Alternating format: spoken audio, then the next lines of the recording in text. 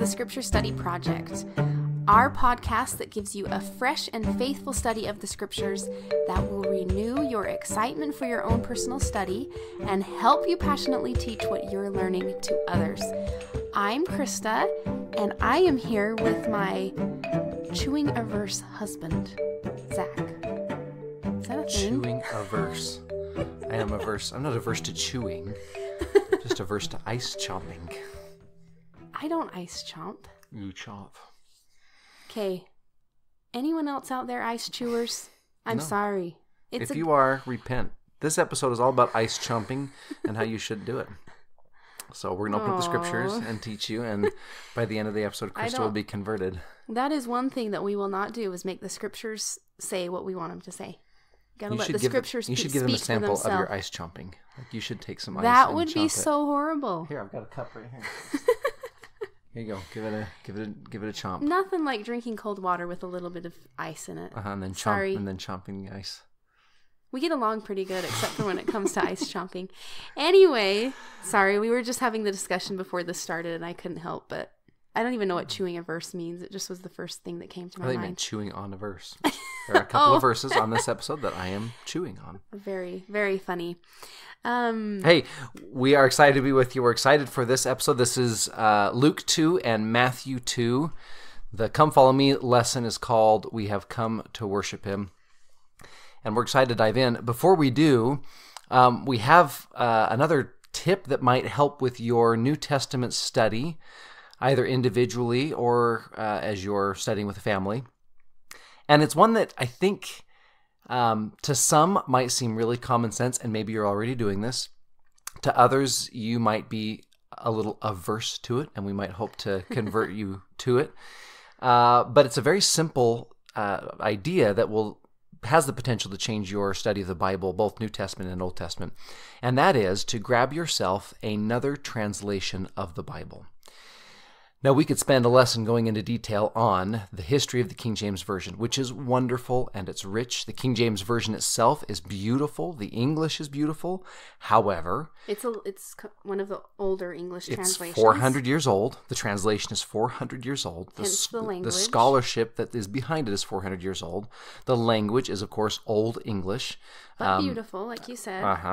Especially when you start comparing some of the newer versions, you really appreciate the King James Version. I was listening to an episode on I forget the podcast, but it was with Tom Wayment talking about New Testament translations, and he mentioned that when he teaches at BYU, he felt like when he was teaching New Testament courses, half of the time he had to teach them first about Old English grammar before he could then teach them about the New Testament.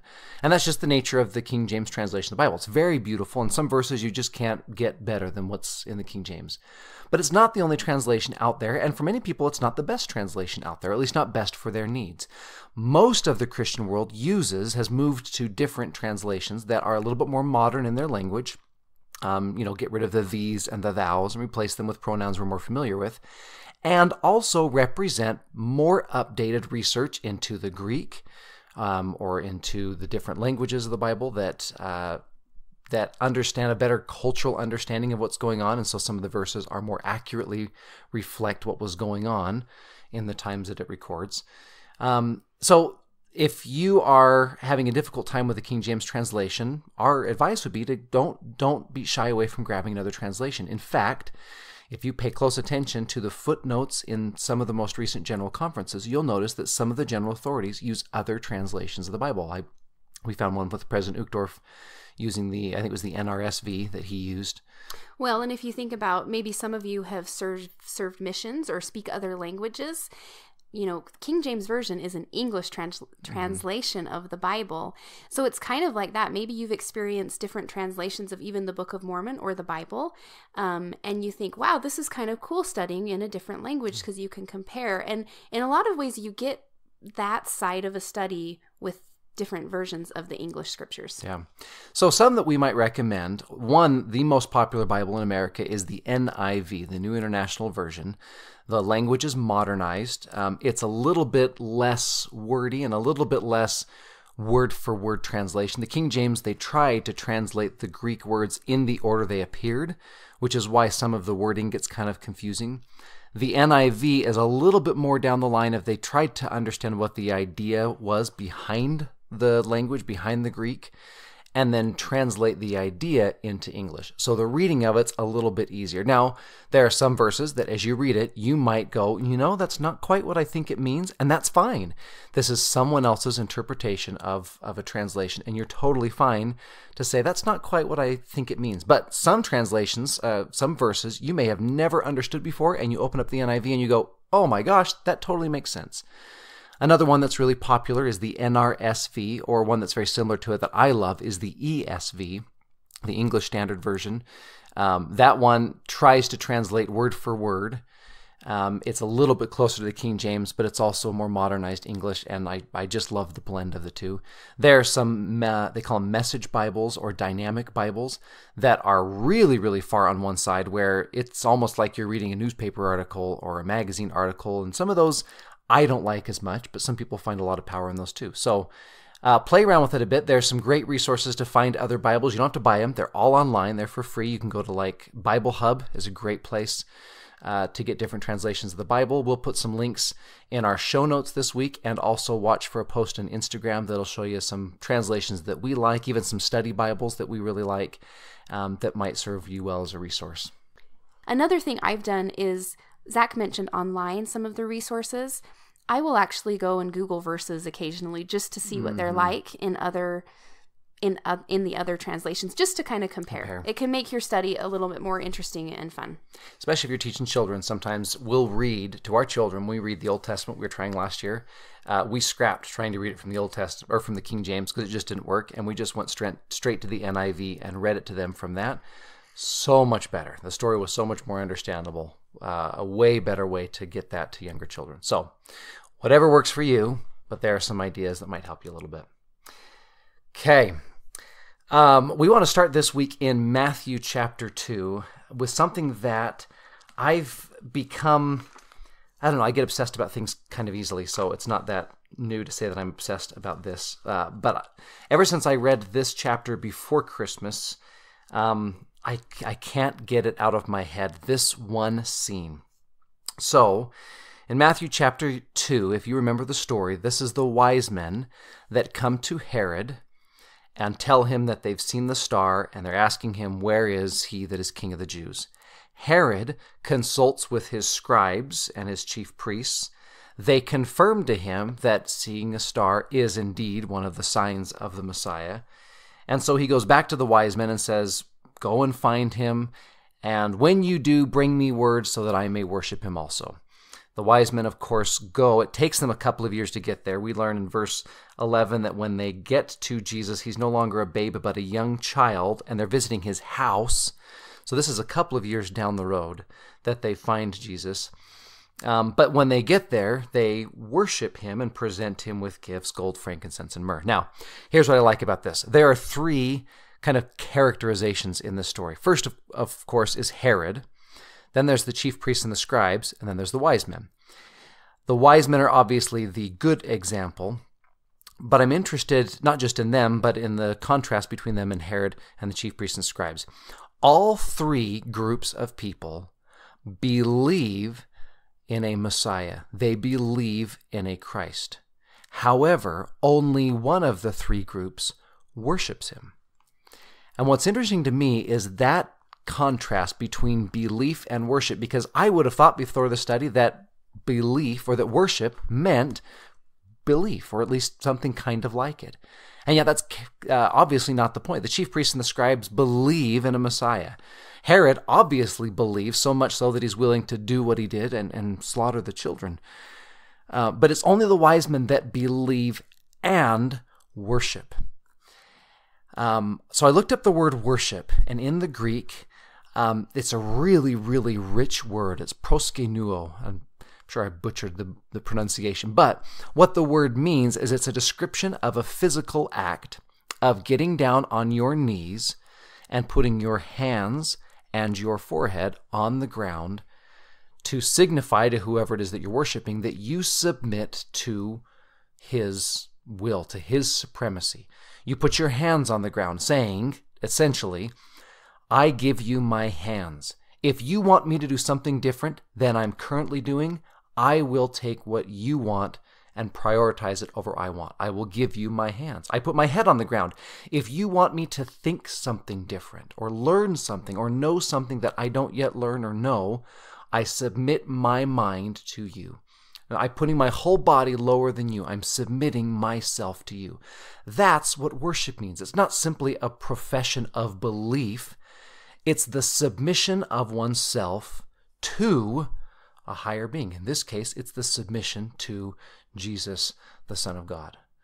And so what we want to talk about in this episode, if that's really what worship means, and if we are intent on worshiping the Savior, both in our personal lives and in our services, how do we do it better? How can we submit ourselves to God? And Matthew chapter 2 and Luke chapter 2 are filled with stories of individuals who come and worship the Savior. And what we want to do is pull from their stories ways that we can improve our own worship of Jesus. I think it appropriate to talk first about Mary. We talked about her last week. That was our study in Luke 1, her experiences. And here she is again, having her own experiences with everything that's happening around her. And all of that, through all of that, she'll be kind of intermingled in some of these other stories. But the phrases that I wanted to talk about first was the things that we hear about Mary. So in Luke 2, verse 19, it says, "But Mary kept all these things and pondered them in her heart."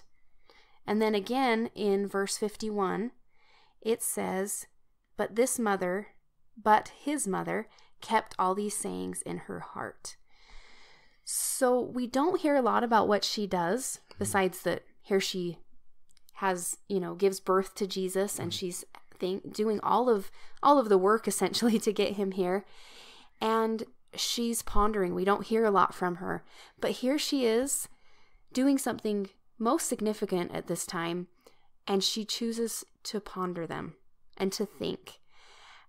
And for me, as we think about all that's been going on, I think we can really relate this to our own worship, in just that sometimes our worship is just that.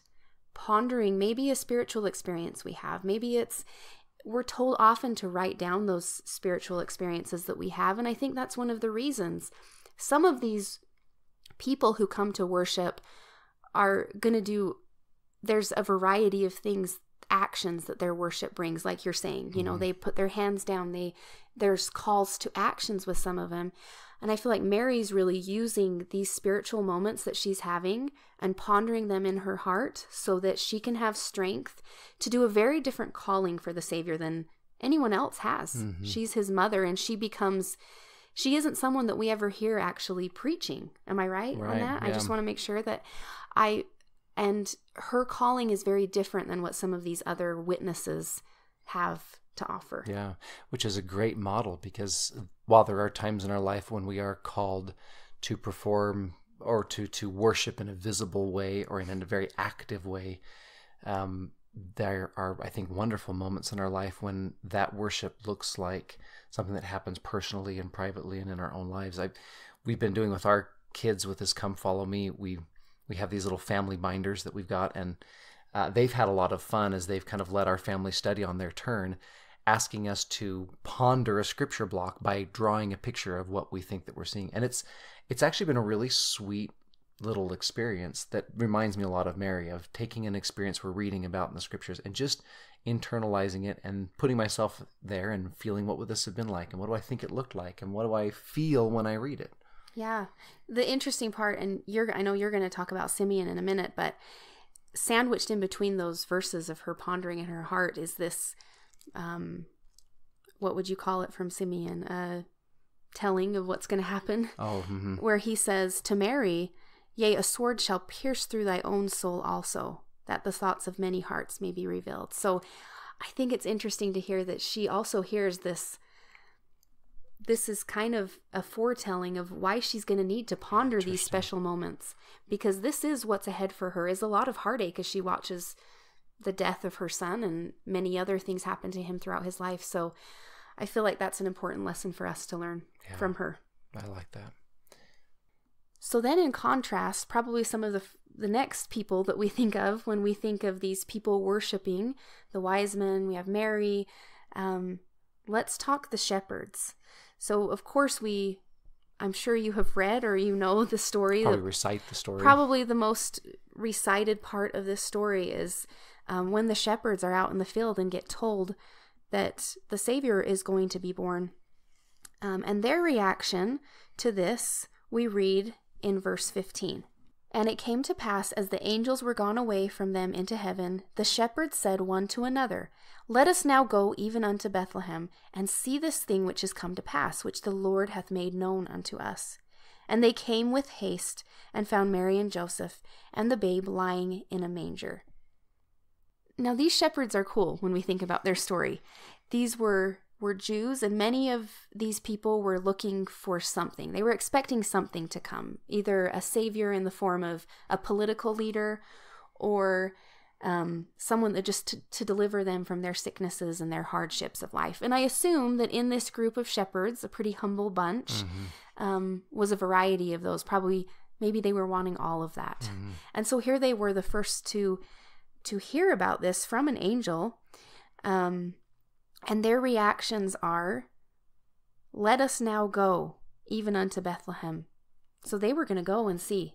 They weren't going to wait. And I love that it says in verse 16, and they came with haste. They came with haste. They hurried. They were ready to meet this person that they had been waiting upon. I like that as we're thinking of our own worship and how often we will get promptings, maybe not through an angelic visitation, but promptings and ideas for things that we should do differently than we're doing, or sometimes things we should become or be different than who we are, and how important it is for us to act with haste and not delay those promptings and impressions. I think if there's one thing we hopefully learned from President Monson's ministry, it's that you never delay a prompting to do a good thing. Don't put it off, because that's the angel calling to you saying, Jesus is calling, you need to come see him, you need to come act, you need to come do something. Yeah, because I would love to know the arrangements that needed to be made before they made haste. Like, did they have to get someone to come and watch the sheep for them? Did they all just leave? Did one of them stay? Yeah. But that idea that was their hope and their reaction, their way of showing their faith and their way of worshiping. I also love that the first people that Luke records that the angel came to in this chapter is these shepherds, these everyday, humble, average people. If you remember last week, we talked about Luke's focus and Matthew's focus as well to show that this is a Jesus, especially Luke, showing this is a universal Jesus. He's a savior to all mankind. And so it's very fitting that the first people he shows up to are these shepherds. Yeah. The part of the story that I was fascinated with is, I love the story that we read in Luke 2, but there's 52 verses in Luke 2, and we usually kind of end as if the shepherds are the last thing that happens, and it's not. When Jesus is of age, Mary and Joseph take him to the temple, and there are two individuals that he meets in the temple, and I love their story. The first person they meet is Simeon, this priest who I love the verse that describes kind of his position or where he's at. This is verse 25. Behold, there was a man in Jerusalem whose name was Simeon, and the same man was just and devout, waiting for the consolation of Israel. And the Holy Ghost was upon him. And it was revealed unto him by the Holy Ghost that he should not see death before he had seen the Lord's Christ. I love this picture. In fact, I think there's even a Bible video still shot, maybe we can put that on our Instagram, of Simeon, this kind of aged priest, waiting, and I love the word waiting, for the Savior to come to him. I love the idea that so often in the Gospels, the Savior initiates the contact. And here he's just a baby, but here's another, maybe the first example where Jesus is initiating the contact. He's coming to Simeon in a very similar way that he so often comes to us. However, I also like that Simeon has been waiting for this for a really long time. And in our lives, I think that's sometimes, maybe more often, the case, where we are waiting for the consolation of Israel. And it takes faith, and it takes endurance, and it takes time. But we may not always be the shepherds that get the angelic visit. We might be Simeon that's been waiting in the temple for who knows how long for the Savior to come to him. And so I love that first word, waiting. Then the next story, verse 36, there was one Anna, a prophetess, the daughter of Phanuel of the tribe of Aser. She was of a great age, and had lived with her husband 7 years from her virginity, and she was a widow of about 84 years. And I've heard Bible authors debate on whether that means that she's actually 84, or whether that means it's 84 years from her divorce, that she's been a widow for 84 years. Whichever one it is, she's certainly old, like Simeon, has been waiting in the temple with fasting and prayer night and day, says verse 37. And she hears of Jesus in the temple. And so verse 38, she, coming in that instant, gave thanks likewise unto the Lord, and spake of him unto all that look for redemption in Jerusalem. And so I love the waiting involved. I love the worship. I was impressed with Simeon this week that here he is filling this important role in the temple. And yet when Jesus shows up, all of a sudden that eclipses everything else that has happened in his life and everything that will happen in his life. He says, verse 29, now lettest thy servant depart in peace according to thy word, for mine eyes have seen thy salvation, which thou hast prepared before the face of the people, to lighten the Gentiles and the glory of thy people Israel. And so I love that he's waiting, and as soon as Jesus comes, this eclipses everything that's happened in his life. He worships in this very powerful way. And then Anna's example, that as soon as she's waiting and she worships, then she witnesses. And she goes and spreads this word to everyone that she's heard. And so those three words have kind of captivated my attention: waiting, worshiping, and witnessing. And I think we could have a podcast episode, each one of those, and you out there listening could probably write your own experiences of when you've had to wait for the consolation of Israel, when you've had powerful experiences worshiping, and when you've had powerful experiences witnessing to others what you've worshiped and what you've experienced while waiting. I love those words. And as we think about those in each of these stories, like the shepherds, they were waiting, they went to worship, and then it says, the verse I didn't read afterward in verse 17, and when they had seen it, they made known abroad the saying which was told them concerning this child. Well, and this is one of those moments when I'm really kind of sad that we're on one side of a microphone and we don't have someone else on the other side, because the question I would love to ask that I think would fill the room with testimony is, what experiences have you had waiting? What experiences have you had worshiping? And what experiences have you had witnessing? I would love to hear from everybody when they have waited for the consolation of Israel, when they've waited for the Savior, when he's come to them, when he's touched them, when he's reached out to them in whatever way, how those experiences have translated to worship. When Jesus reaches out to us, whether it's the babe in Bethlehem or whether it's the adult Messiah, you read stories in the New Testament, and every time he reaches out to someone, he instigates change. They then want to give him their heart or their head or their hands or their whole self. I will now follow you. I'll now do what you tell me to do. And so when he reaches out to us, that's the natural response, is we want to change and give him something out of gratitude and out of love. And then we want to go and witness it to everyone else. We want to tell other people about this Jesus that we've met and the change that's happened to us and in our families and how much happier it makes us. And so I wish that we could ask that question and hear responses. But but just from my own experience, maybe that's why I'm so passionate about this, because I come from a family where we waited for quite a while before we really started having meaningful experiences with the church formally, with Scripture, and with God. At least I did. And I now see how much our worship has transformed our small family here and my larger family, my extended family, and how that makes me want to witness that God does love us and loves our families and reaches out and heals and helps us and comforts us. To end today, we loved the talk called The Blessings of Worship from Bishop Davies from October 2016. Of course, we'll put it in our show notes. We're being good about doing that this time. Mm-hmm. But we wanted to play this clip for you and to just give you his thoughts, which we thought just summed up these stories perfectly. Latter-day Saints are exceptional when it comes to serving in church callings, but sometimes we may go about our work routinely as though we are merely performing a job.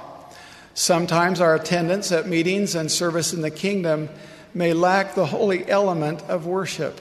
And without that, we are missing an incomparable spiritual encounter with the infinite, one we are entitled to as children of a loving Heavenly Father.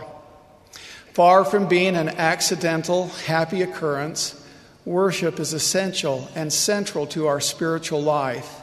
It is something we should yearn for, seek out, and strive to experience.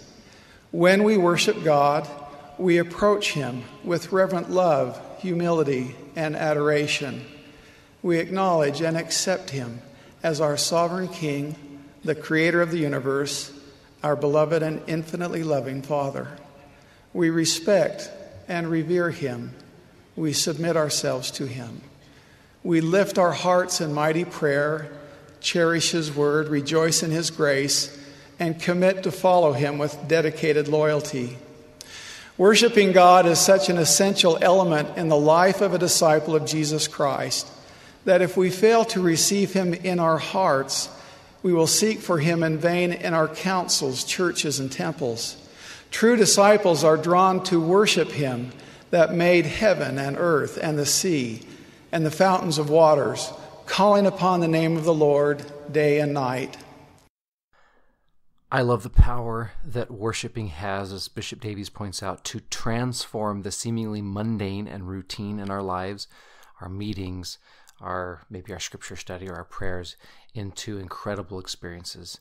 Practically, that looks like someone in prayer not just talking to God or reciting a prayer to Him or even just listening, but actually committing in prayer to offer Him hands, eyes, mind, heart, actions, heart, whatever. I said heart twice. Or in a meeting, focusing on those things that we need to change about our actions or about our feelings or about our thoughts. I love that when we come to the Savior and when we worship Him, that it can change us and change our spiritual life and maybe even our spiritual environment. To close, I love this verse to end Luke 2, because I think Jesus, of course, is the ultimate example of what worship of the Father looks like.